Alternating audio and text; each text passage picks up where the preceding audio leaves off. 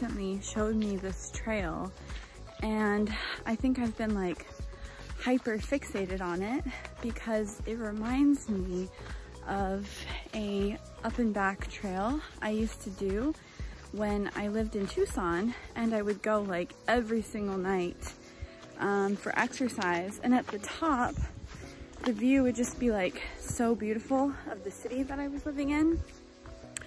And so like going on this trail just kind of reminds me of like my past life, like my past home life. So it's good for me to get out to exercise and also just like emotionally have a feeling of like home here in Japan. So that's just one of the like self-care things that I want to start doing here in Japan.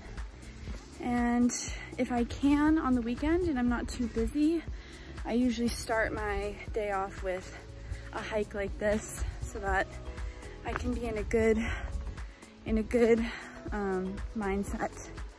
And just one last thing, if you haven't checked out my video recommending underrated places in Osaka, this is one of them. I'm on a smaller trail off of the Minoh waterfall trail. So just another reason why you should check out Minoh waterfall. There's so many beautiful trails. Check that video out because this is one of the places that I would recommend if you're ever in Osaka and you like to hike and you like outdoor stuff in nature. Click the link. I'm gonna head home, shower, and then get ready to go to Omeda.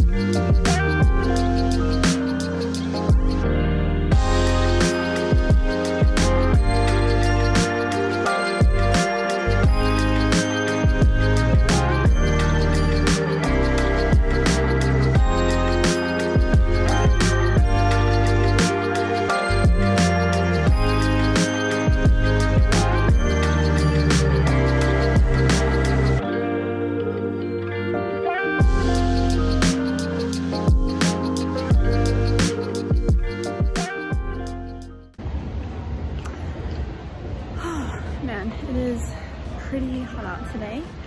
I was not expecting to see that rose garden, but that was very beautiful. And I'm done in Yodoyabashi, and now I'm headed to Minoh to meet some of my friends on the jet program and have a game night.